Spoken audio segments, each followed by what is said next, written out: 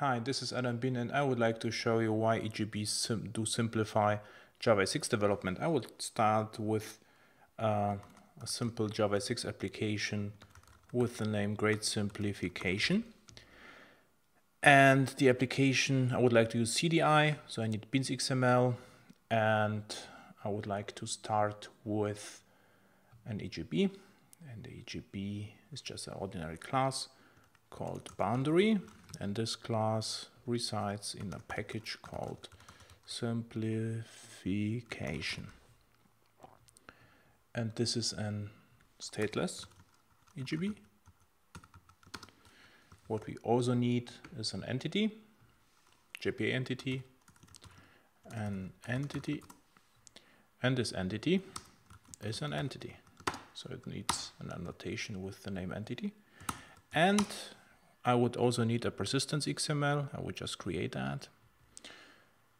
And of course, at least one attribute.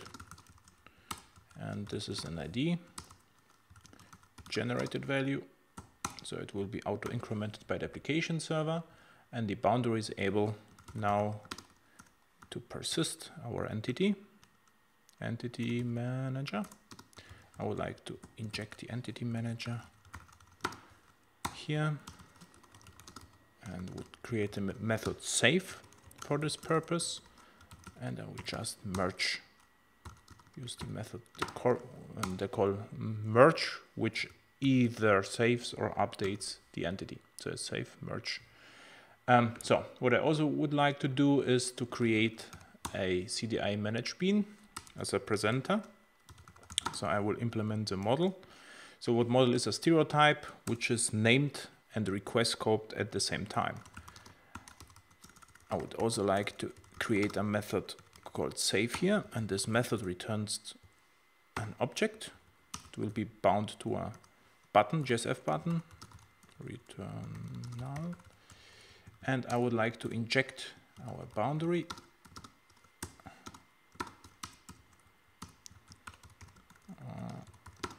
Inject, and of course should be return boundary save.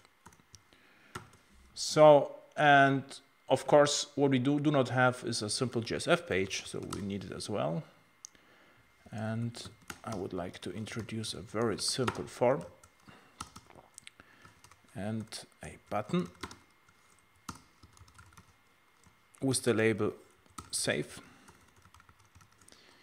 And the action, this is our save method in the presenter. So it's index save. That's the action. Perfect. So it could work. So we just start the application, and what happens right now, the application is compiled and deployed to Glassfish.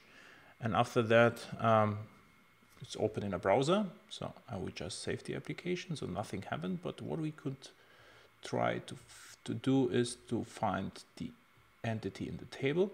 You see an entity, seems to work, view data, and we have a single entry. So let's try it again, save, and you see we have two entries.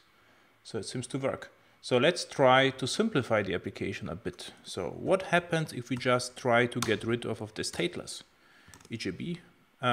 It should still work, because then the boundary becomes just an ordinary CDI manage bean. So let's try that. Save, and what you see is transaction required exception was thrown because the entity manager cannot be executed without transactions, or certain methods of the entity manager cannot be executed without a transaction.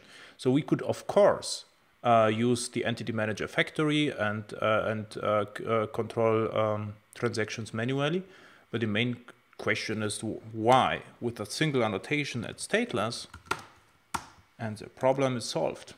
So it works.